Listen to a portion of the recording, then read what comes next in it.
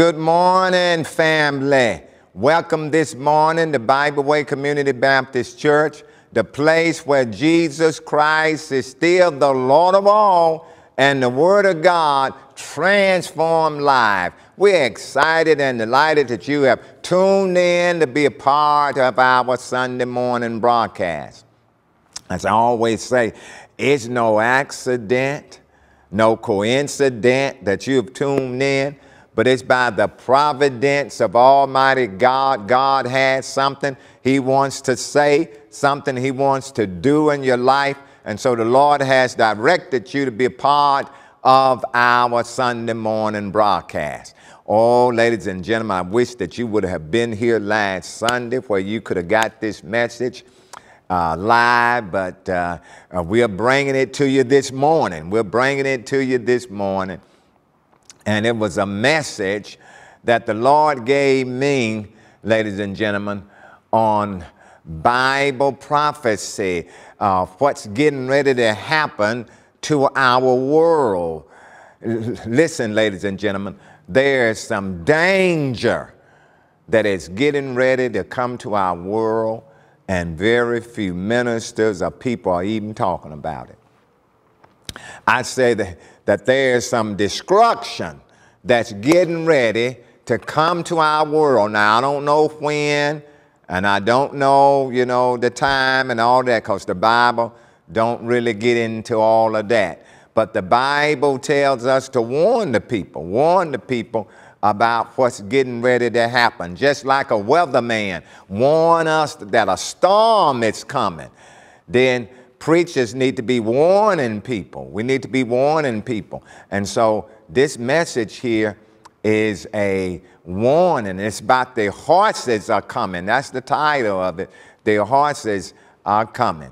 And so, but before the horses come, before I talk about them horses, let us get some good music to kind of get you in the spirit. And then I'll come back with the message entitled, "The horses are coming." The horses are coming.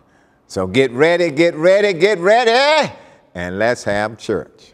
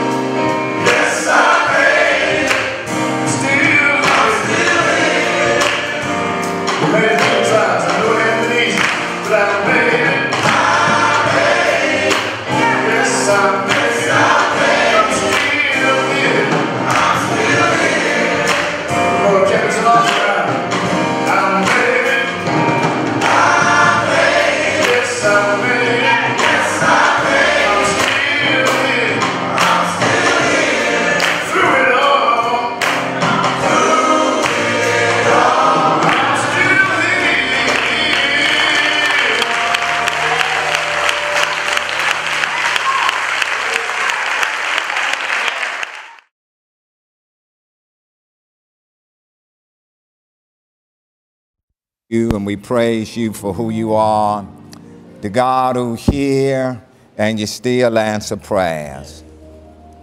Thank you, Lord, for your marvelous grace. Thank you for your saving grace. But then thank you even for your keeping grace. Like the male chorus just sung, we went through hard trials and tribulations, but we are still here by the grace of God. Because we know it wasn't because we've been so good, holy or righteous, but it's your amazing grace. So we say thank you. Now, Lord, we ask that you will give us preaching grace as we stand before your people to preach your uncompromising words. Let the words of my mouth and the meditation of my heart be acceptable in your sight. For you are our strength, you are our Redeemer. Besides you, there is no other. Be pleased, dear God, to save the lost, encourage the backslider to come on back to you, and encourage the saints of God this morning to stay on the battlefield for the Lord. For it's in Jesus' wonderful name we pray. Amen. Come on and put your hands together.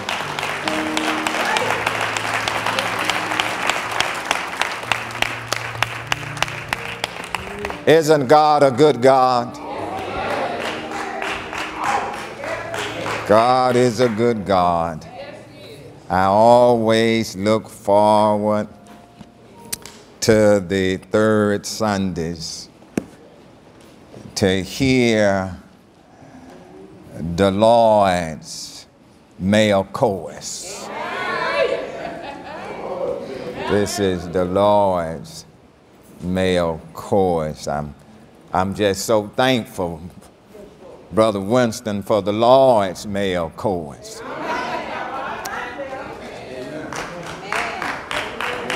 God is using our men.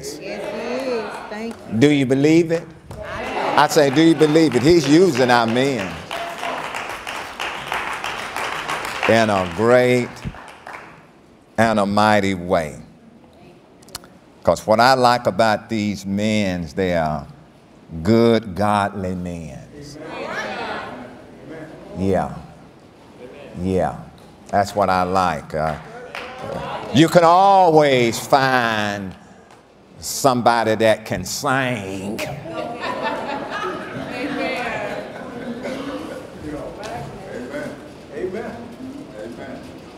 But can they live about what they sing about?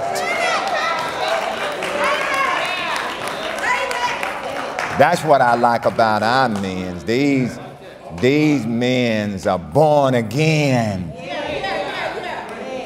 Thank the Lord. Thank the Lord. Amen. And that's what I like about Brother Winston. You see, Brother Winston,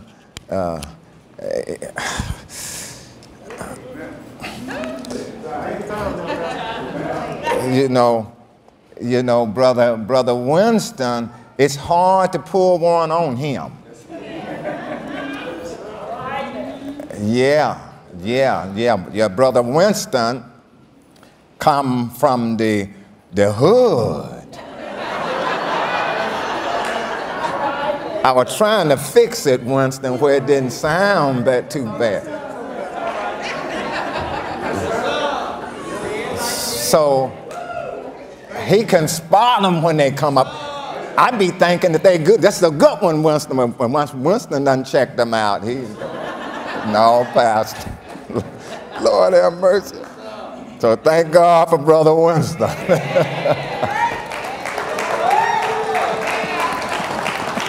Amen.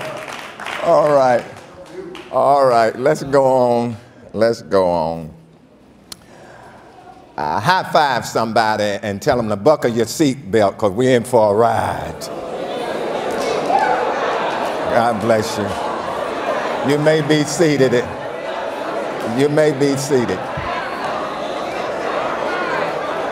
God bless you. You may be seated in the house of the Lord. I'll give you my text and title after my introduction. All right.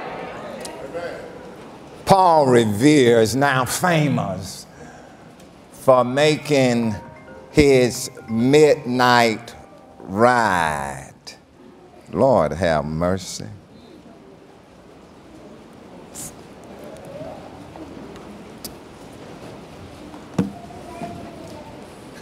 Let me start over. Take your time, Pastor. I got interrupted. I wanted to answer to make sure that this wasn't a call from heaven.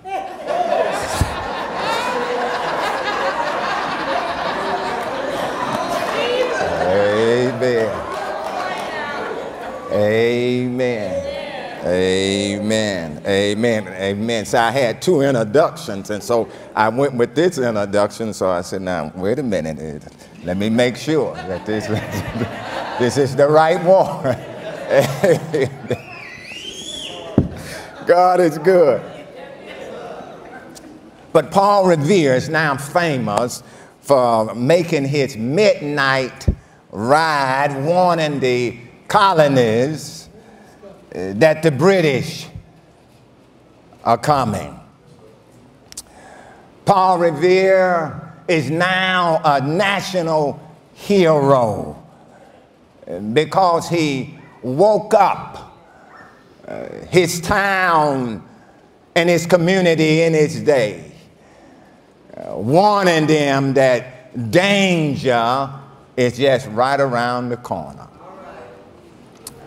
When I look at our world today, danger and destruction is right around the corner.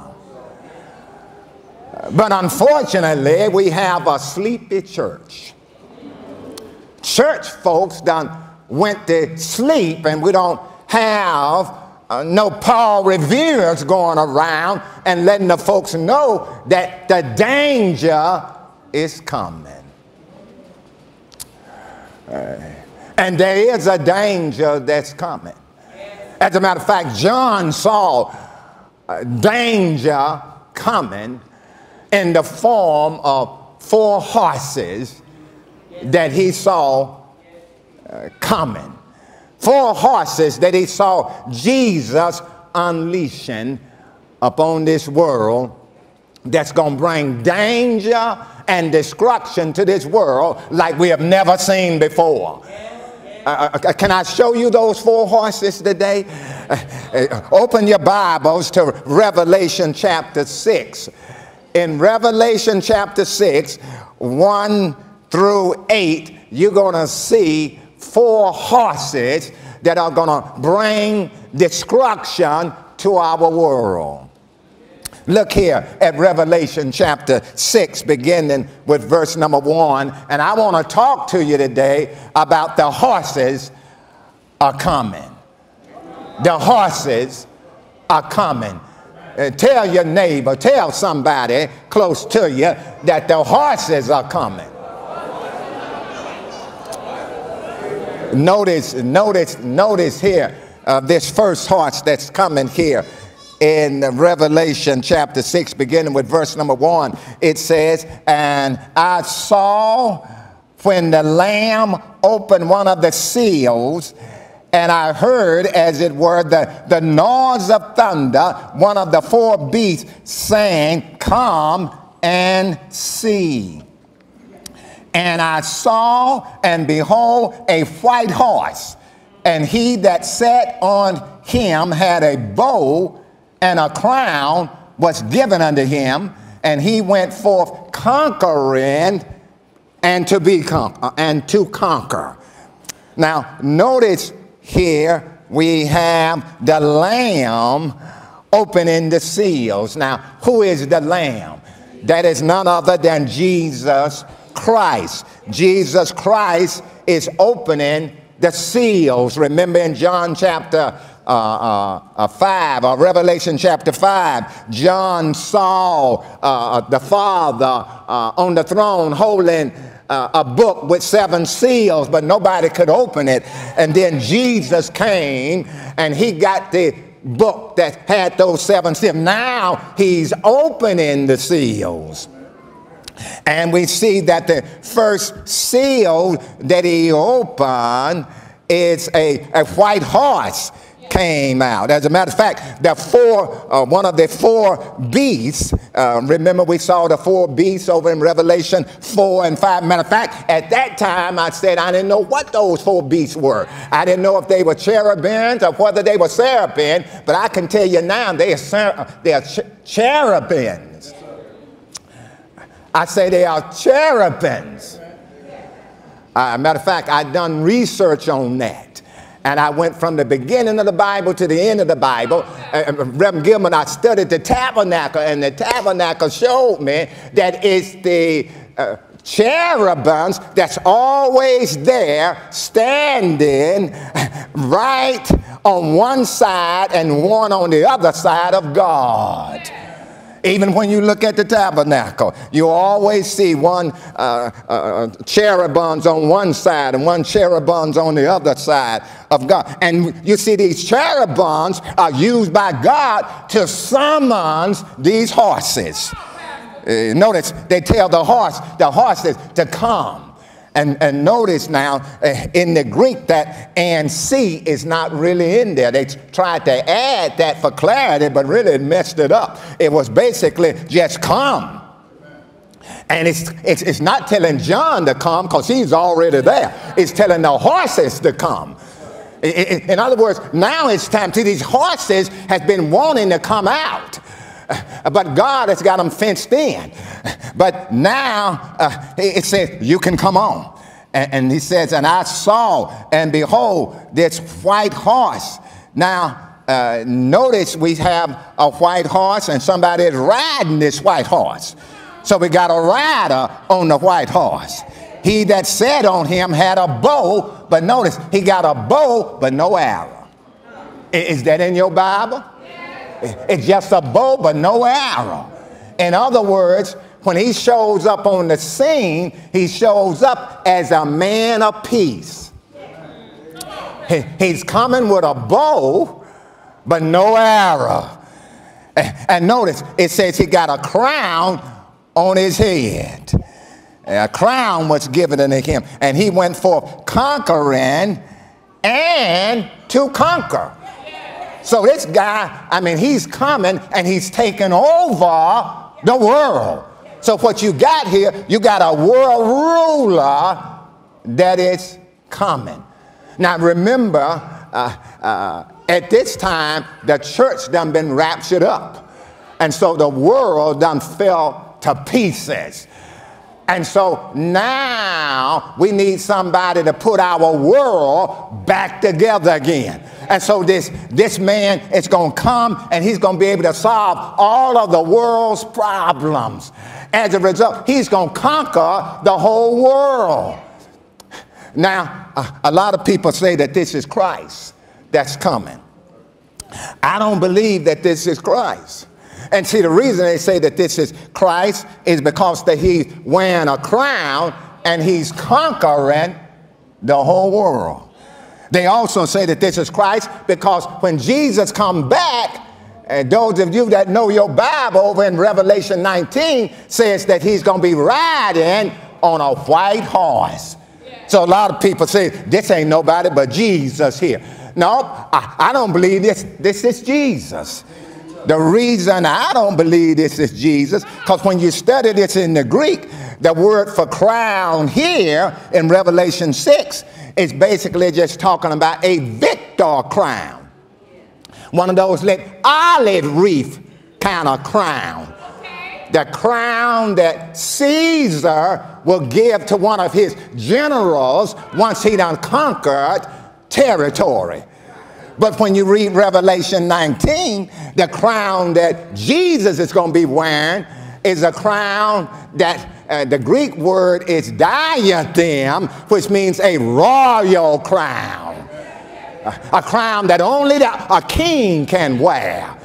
And so I don't believe that this is Jesus in Revelation 6 because he ain't got the right crown on to be Jesus. But also, whenever the Bible talks about Jesus, it always identifies Jesus in the book of Revelation. In the book of Revelation, when it's talking about Jesus, it's going to identify him either as the Lamb, as the Lord, as the Savior, or it's going to tell you he's Alpha and Omega, the beginning and the end. And see, we have already got Jesus identified right here in verse 1, where it says he was the lamb that's opening up the seal. So he ain't opening up the seal, and when the horse started coming out, he run and jump on the horse. No, he's just opening the seal. Somebody else is riding the horse. See, I believe that this is not Christ, but I believe this is Antichrist. That's what I'm talking about. Come on, Pastor. Because see, once the church done been raptured up and went home to be with the real Christ, then the world is looking for a Savior, and then that's when the Antichrist is going to show up.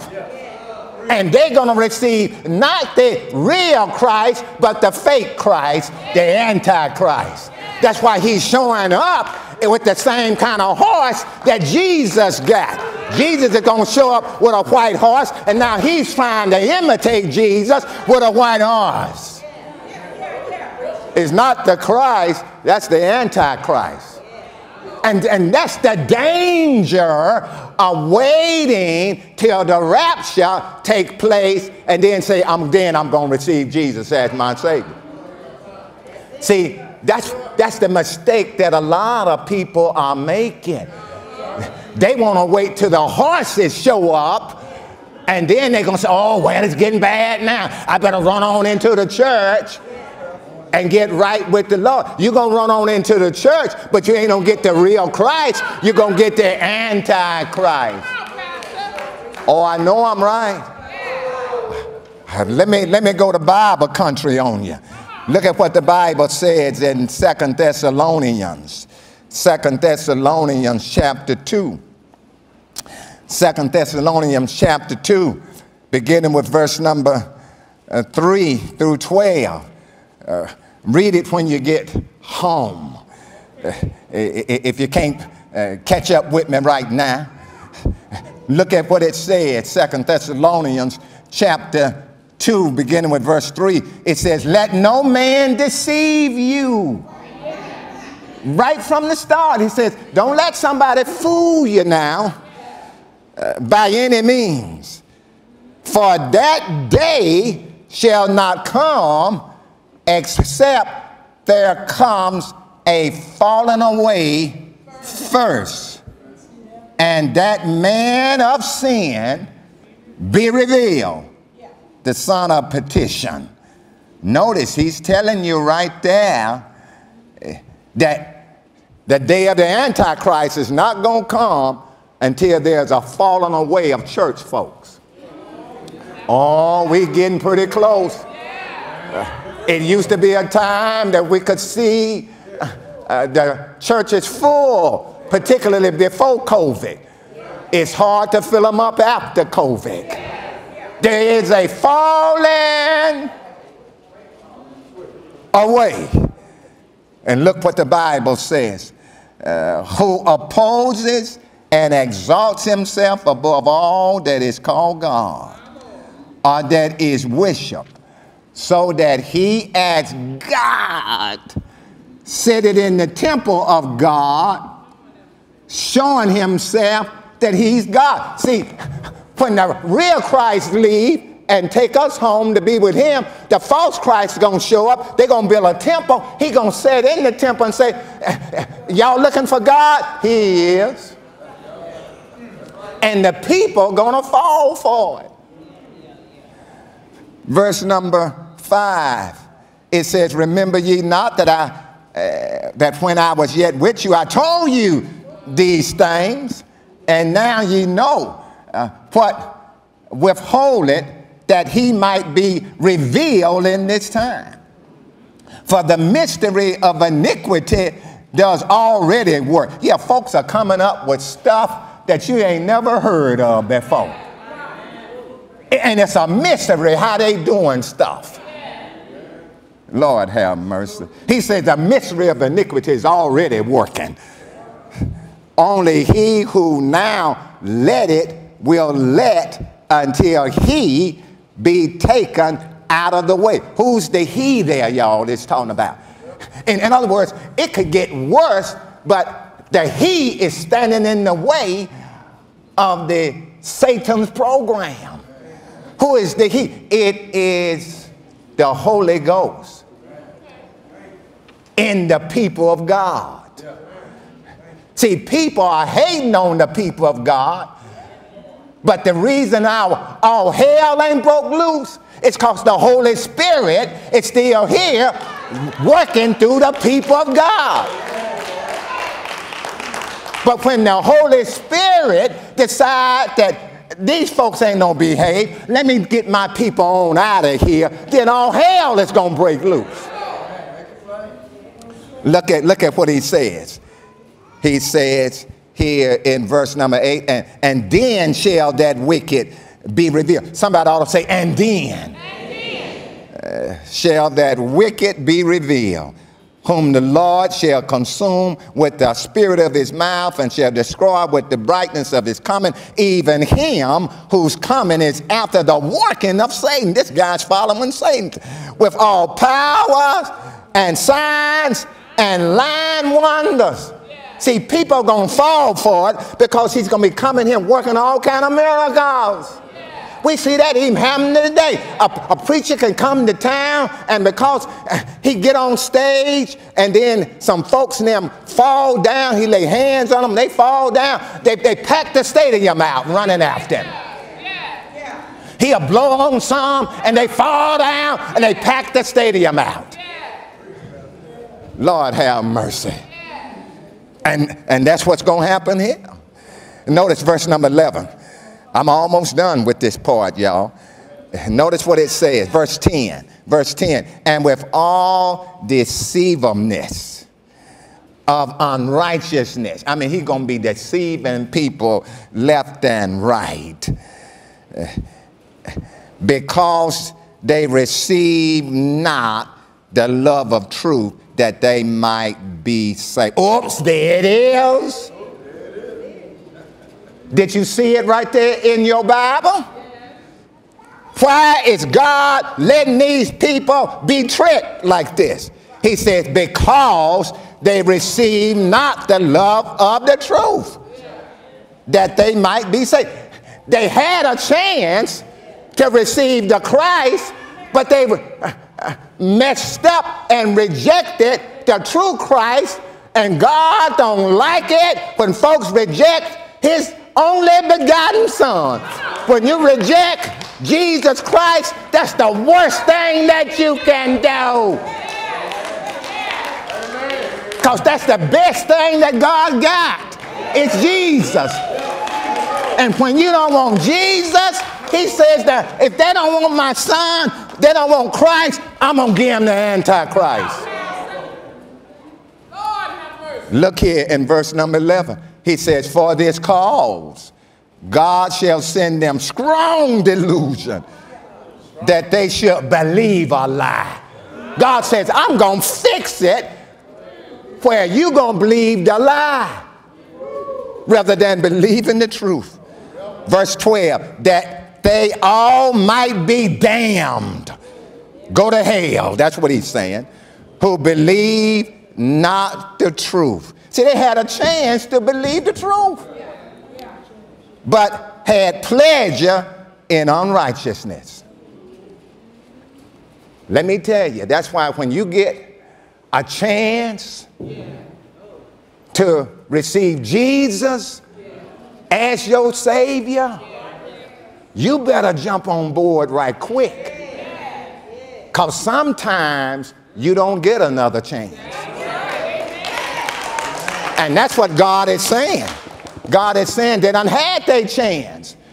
And I'm going to fix it now where they're going to believe the lie rather than believing the truth. See, most people think that, well, I can just get saved whenever I want to get saved. No, you can't. Read your Bible.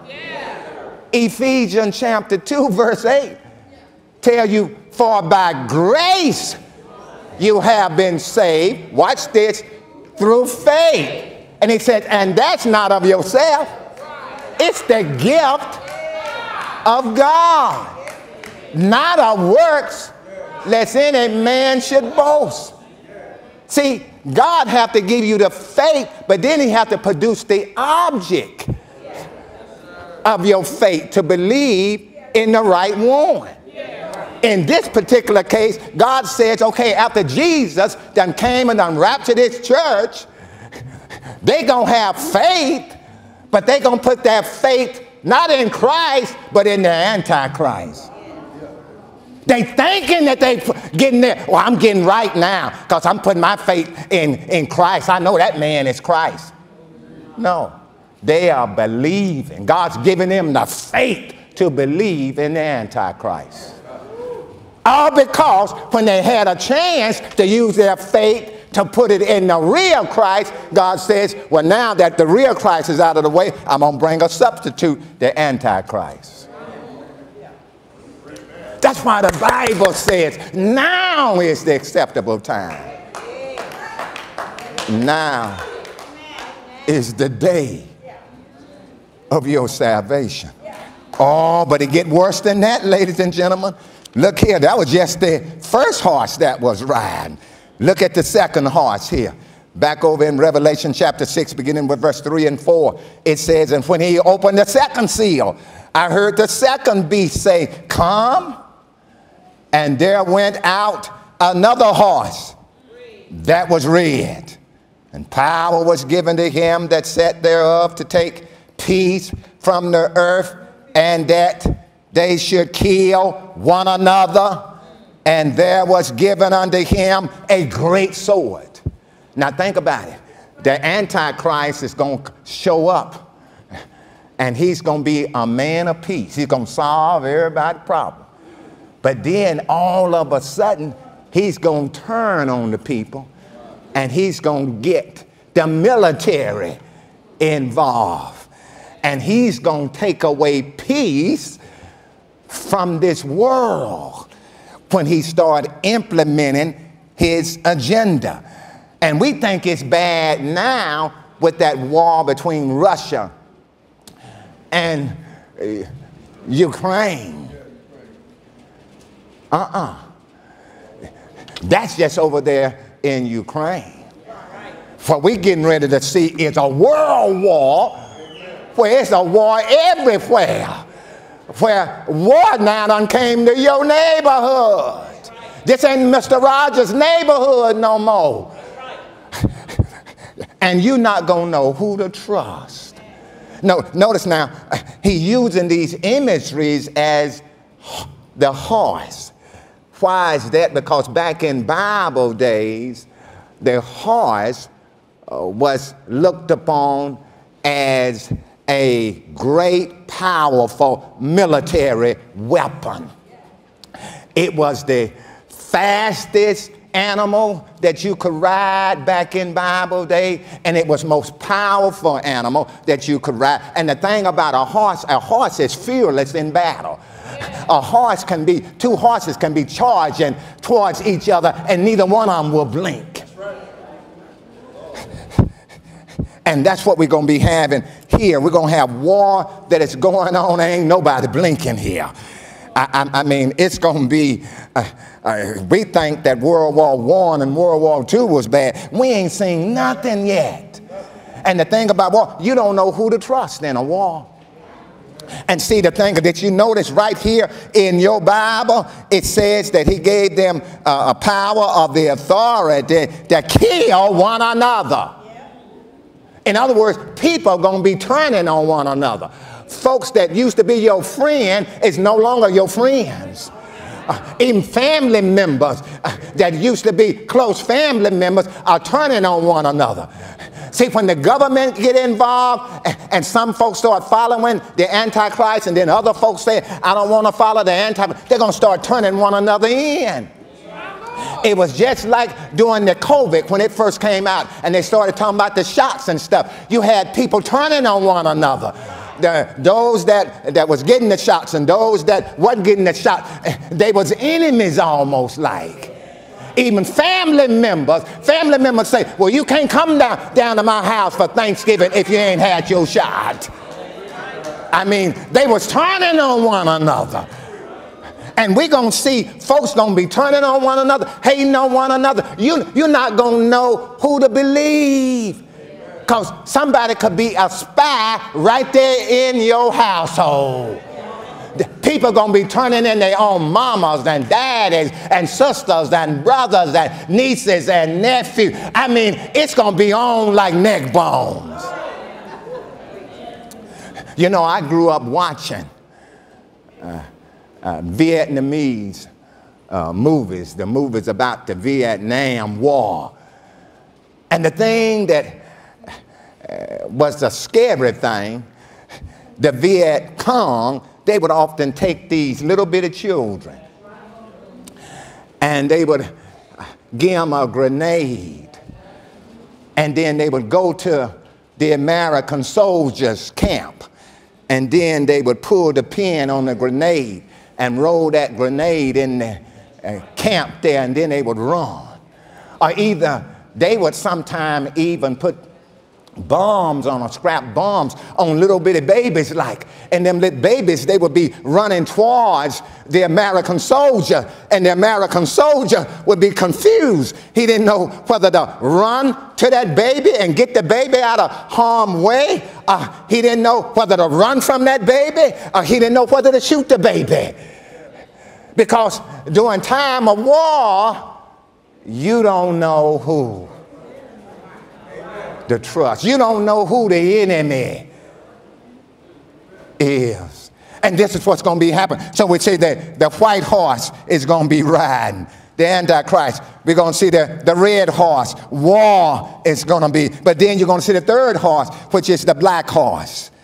Look here at verse number 5. It says, and when he opened the third seal, I heard the third beast say, come. And I beheld, and lo, a black horse, and he that sat on him had a pair of balances in his hand. And I heard a voice in the midst of the four beasts say, a measure of wheat for a penny, or a denarius, and 3 measures of barley for a penny, or a denarius. And see, thou hurt not oil and the wine. Now notice, John says, I was looking and I saw this black horse show up on the scene. The black horse is representing famine. Because, see, right after war, the natural thing that happens as a result of war is famine. Food shortage. Folks ain't got no food.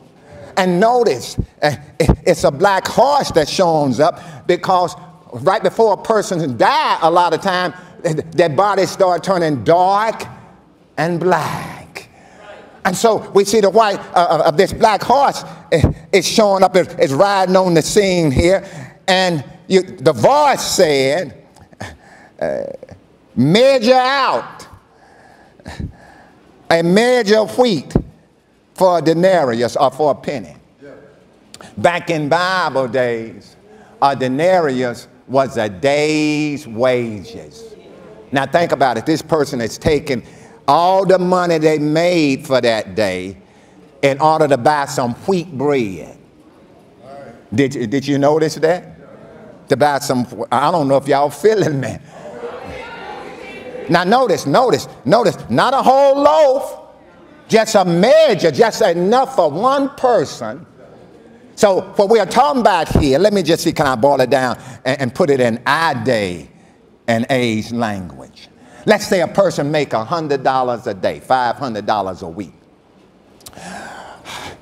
In order for them to buy 2 slices of bread, they got to give up a whole day worth of work to just buy 2 slices of bread, just enough for them to have some daily bread. A measure, not a loaf of bread, just enough for you to fix a sandwich with. And have you ever had a bread sandwich? That's where you just take 2 pieces of bread and you mash them together and you eat it. That's a bread sandwich. Lord have mercy.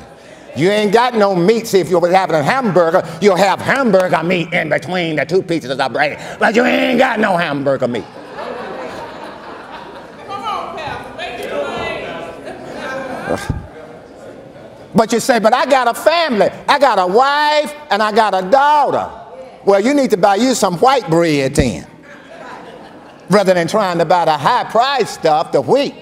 You better get you some white bread, because you can get 6 pieces of white bread for that same $100.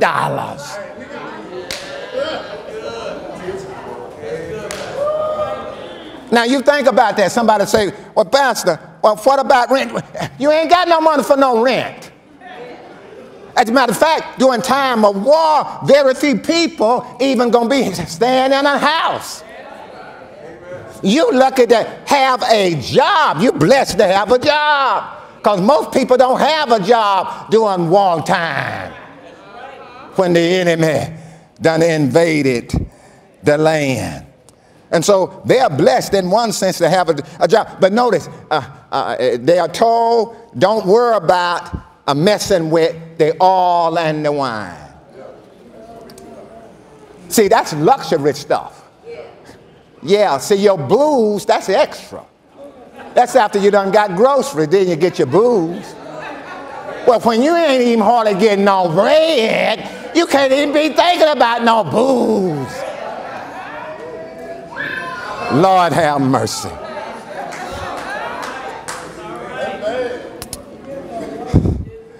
Look, but it get worse than that. We have saw the white horse riding. We done saw the red horse riding. We done saw the black horse ride. But notice we got one more horse that's riding. Verse number 7, we see a pale horse that's riding. It says, verse 7, and when he had opened the 4th seal, I heard the voice of the 4 beasts say, come and see. Oh, I wish they hadn't put that part in there. But it says, come. And it says, and I looked, and behold, a pale horse, and his name that sat on him was Death, and Hades followed with him. And power was given unto them over the 4th part of the earth to kill with sword, with hunger, with death, and with the beast of the earth. Notice here, We got a spirit of death that's riding the land. And notice, if the war didn't get you, then he says hunger is going to get you, the famine. But if famine don't get you, that word for death there means the pestilence. In other words, sickness will get you. In other words, stuff like COVID, but we thought that COVID was bad. It's going to be something worse than COVID. But if that don't get you, then it says, and then the beast of the earth is going, yeah, because see, the animals got to eat something. See, ain't nobody going to be going around and buying some dog food. Now, any dog food that you're going to be buying, you're going to be eating that for you. You ain't been buying no Purina dog food. No, as a matter of fact, it's going to be on between you and Rover.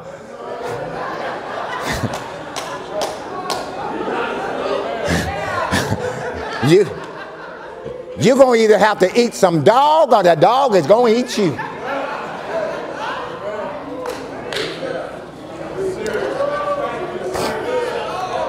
Now, a lot of people say, well, we don't have to worry about that, you know.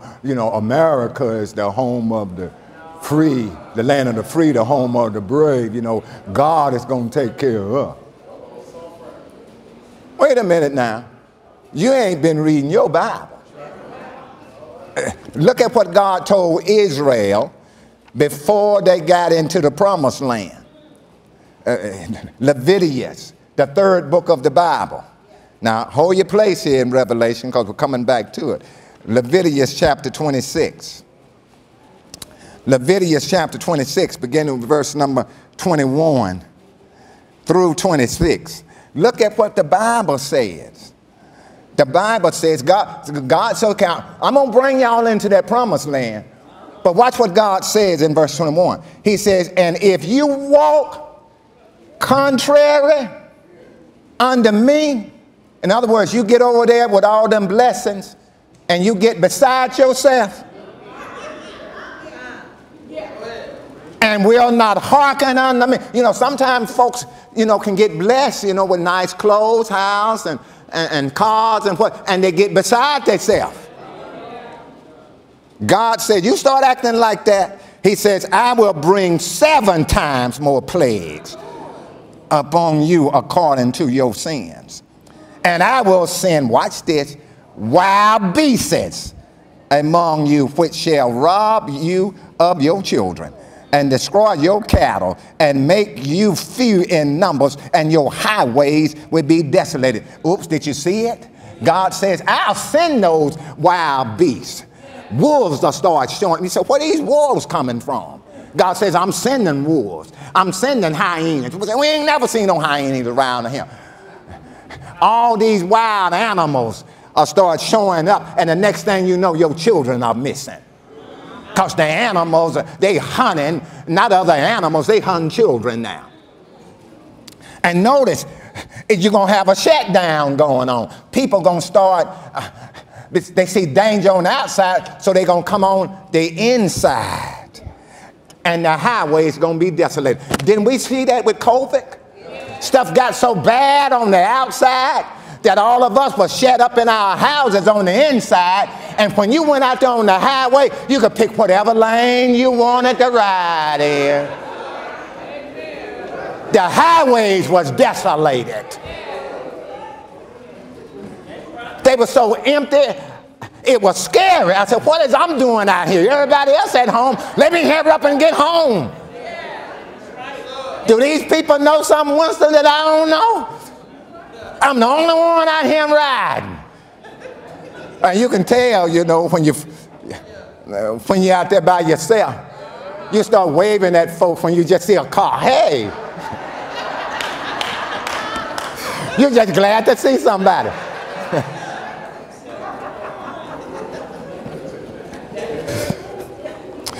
Notice what he says, verse 23. And if you will not be reformed by me by these things, but will walk contrary unto me. God said, you won't listen? Then will I walk contrary unto you, and will punish you yet 7 times for your sins. And I will bring a sword upon you that shall avenge the quarrels of my covenant. And when you are gathered together within your cities, I will send the pestilence among you, and ye shall be delivered into the hand of the enemy. Notice, see, the people, they leave in the country because they can't go outside. They go outside, the wolves and stuff gonna get them. And so now they said, we need to go to Chicago. We need to go to New York. They said they got some food up there, and they ain't worried about no wolves and stuff. And so come on up here to Memphis. Come on up here to Chicago. They're going to get up there, and everybody going to get sick. Because God says, I'm after you. He sent the beast after you. He sent the sword after you. Then God says, I send pestilence after you. And then he said, you still won't listen.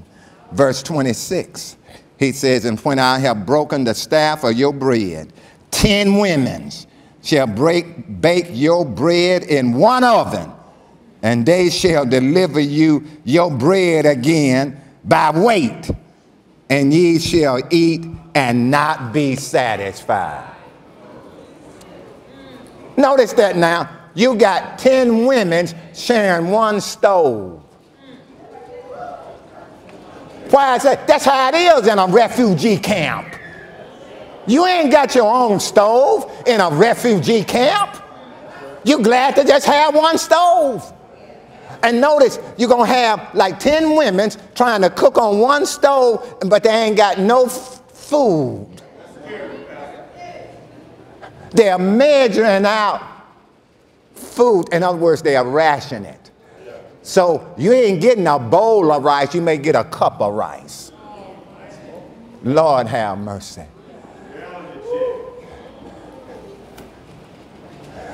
And when you get your food, you know what you say? Is that all? That's it. That's it. Because see, you done fell up under the judgment of God. This is the judgment of God. These 4 different ways that God is punishing the people, that's the judgment of God. You said, stop, did that really happen? Yeah. Oh, I wish I had time. But read the book of Jeremiah. Read the book of Ezekiel. Read the book of Daniel. And you'll see that God brought these 4 judgments on Israel. And that's why Jerusalem fell down, because of their sin. And God judged the people just like he said he would. See, when God makes a promise, God is a promise keeper. He's not a promise breaker. And if God promised you a whipping, God is going to whip you. Now, a lot of people say, well, God ain't no whip us. You know, listen, did he whip Israel? Did Jerusalem fall? God's chosen people? Well, if this can happen to God's chosen people, what you think about us here in America that's sitting 100 miles an hour? We overdue for the judgment of God. You know, but when you look back at this story here in Revelation chapter 6, the sad thing about this Revelation 6 and 8, that this ride on this pale horse, and you know why the horse is pale, is because when fear comes, let me back up. When a person gets angry, all that blood just rush. You can see it in our white brothers. I mean, they turn red as a firecracker. Yeah. But when fear comes, it's like all the blood leaves out of them. They turn white as snow. People turn white. It's like they done seen a ghost. And that's what's going to happen. I mean, this is going to be a fearful time. People are going to be pale-skinned. It's like they done seen a ghost. And they need to be pale-skinned because this rider, all the rest of the rider was riding by himself. But this rider here, it's got death and Hades. Now, normally, when a person die, the death angel will come and then take that person on to Hades. See, a lot of people think that when I die and I go before the judgment, I'm going to have a chance to tell God. I'll be able to talk to God about this, you know, how it was and why I didn't go to church and why I didn't do what I supposed. You know, see, most people think that they're going to go to Reverend Gilman, a holding tank. A place like purgatory, you know, they're going to go down there, and then once I get everything, you know, kind of straightened out, and then I'm going to go on to heaven. Yeah. But I'm going to the changing room first, and I get myself straight.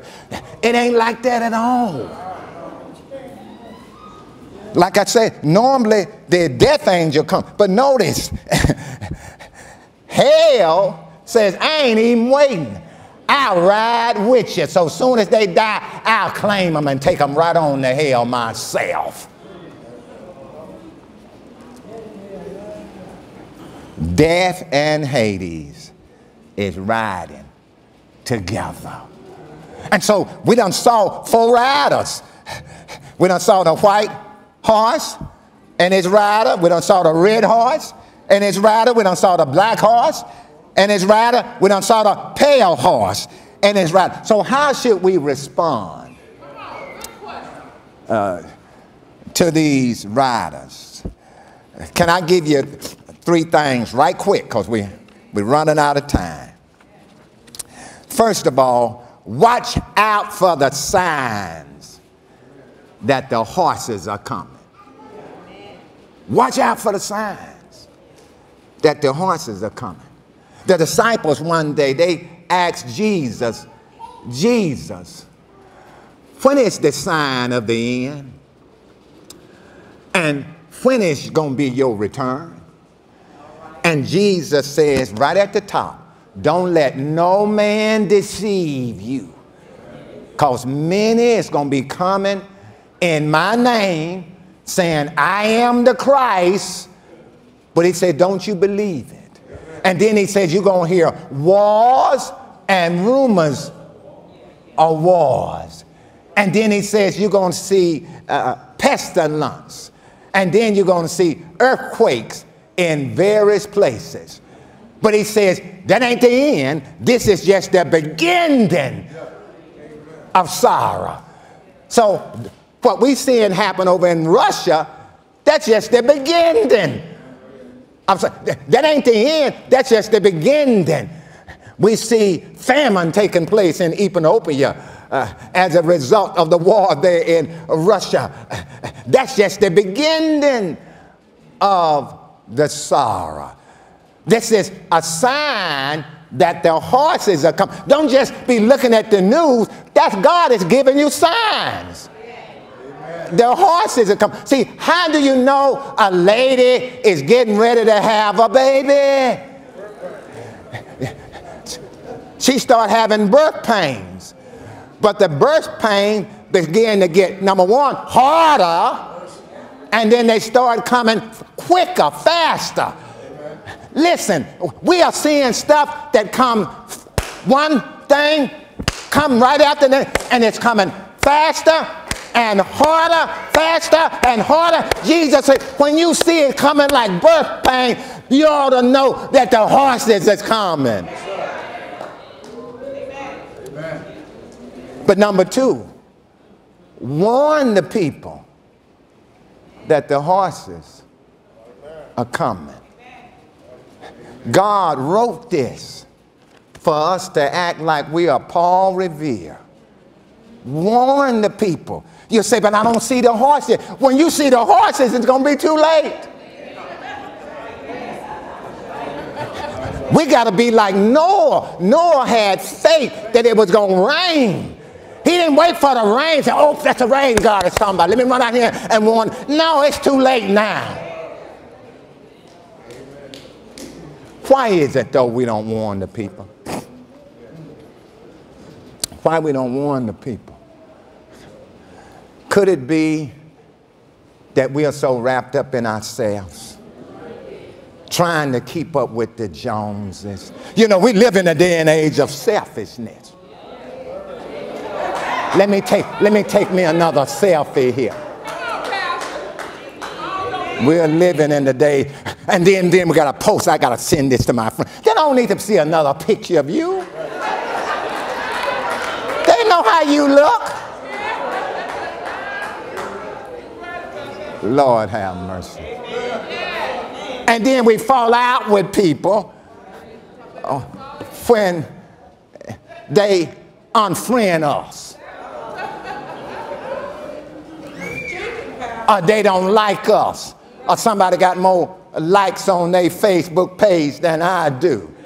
And we start having a pity party. You know, that's what happened to Jeremiah. God sent Jeremiah to warn the people, but Jeremiah came back to God and said, but God, they won't listen to me and they don't like me. Listen to what God tells Jeremiah. I think this is very insightful. In Jeremiah 12:5, read it when you get home. It says, he told Jeremiah, if thou hast run with the footmen, and they have wearied thee, then how can thou contend with the horses? He said, if the average person, if people them that just got 2 feet, if they wearing you out, just wait for the army to come that's going to be riding horses. Oh, you ain't getting this. If the person on your job that's got 2 feet is scratching you out, just wait till you see the foreign army come over here like Russia and China that bring those army tanks over here. See, something is coming that's a whole lot worse than folks don't like you on your job.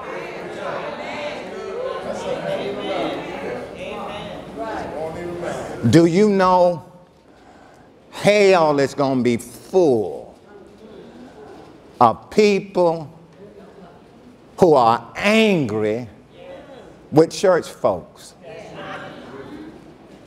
They're gonna say, wait a minute, I worked right next to a Christian every day, and they never told me about the horses was coming.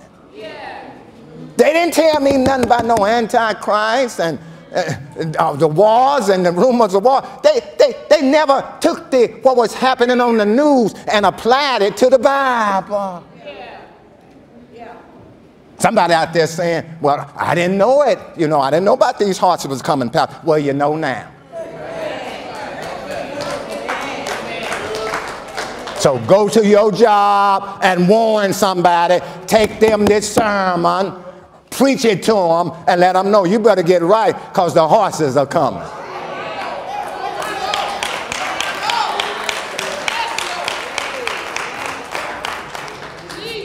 Third thing, get out the way before the horses come. Get out the way before the horses come. It's just like when you are going across a railroad track and you hear that train blow its horn. There ain't no time to be slow poking. Is that a train?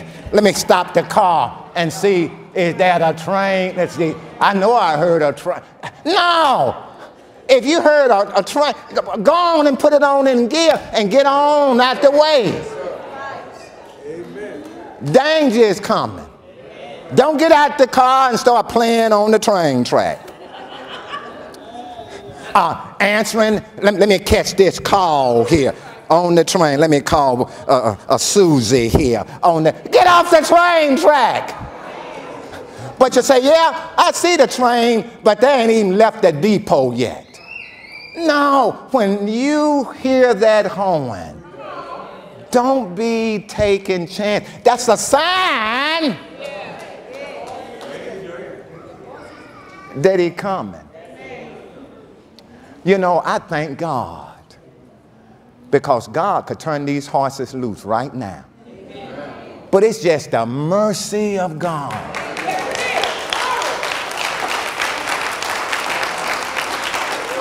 See, somebody ought to be asking, why come God won't turn the horses loose?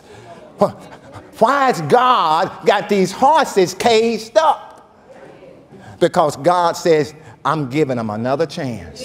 I know that some of them are not ready yet. So horses, stay back. God is keeping the gate closed to give somebody another chance to get right.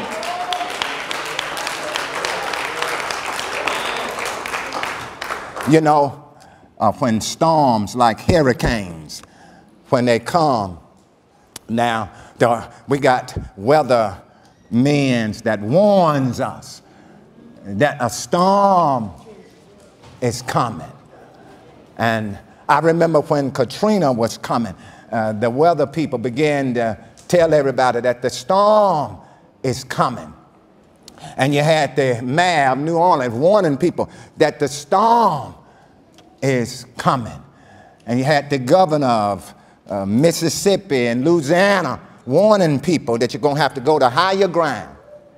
And a lot of people, they waited around until it was really too late, because they did try to leave town, but they got stuck out there on the highway. Some people ran out of gas and everything out there on the highway.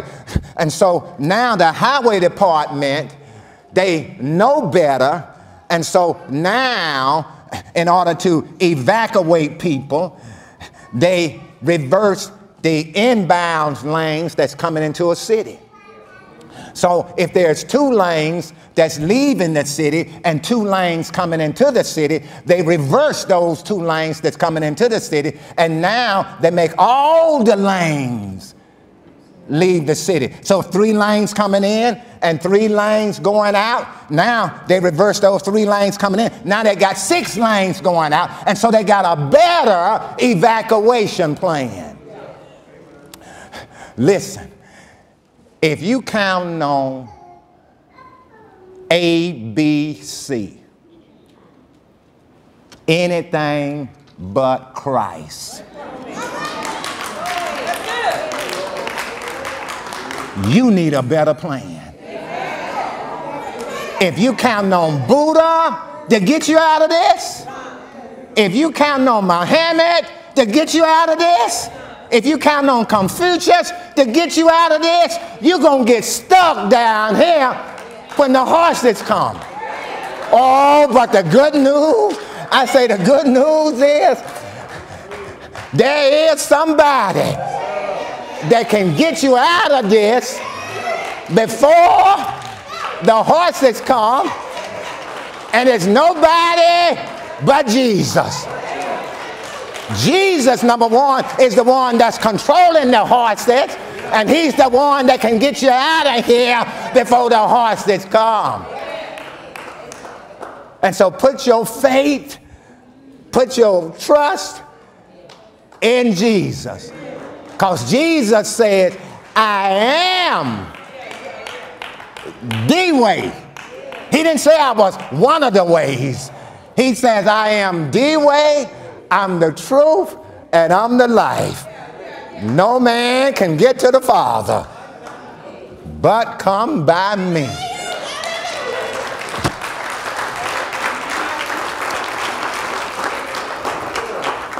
And when you get Jesus, you'll be able to dodge these horses. As a matter of fact, you'll be able to watch it from the grandstands up there in heaven. And you're going to be able to sing in that old Negro spiritual. I'm so glad that Jesus lifted me. I'm so glad that Jesus lifted me. I'm so glad that Jesus lifted me. Glory. Somebody ought to say glory. I say glory. Somebody ought to say glory. Glory, hallelujah. Aren't you glad? I say, aren't you glad? I say, aren't you glad that Jesus